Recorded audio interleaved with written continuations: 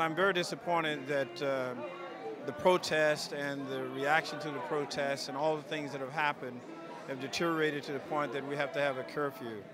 Unfortunately, it's something that we have to deal with, and I hope that peace will be restored in quick order. Montgomery County has been active in helping the city of Baltimore. We have 40 officers who are there assisting. I hope that as the leaders and others take a good stock of this and the citizens of the area, that calm will prevail and that we'll get back to order.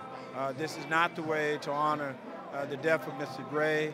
This is not the way to engage in protest. There are better ways to do it, and this unfortunately has deteriorated into something that we need to quickly bring to halt on.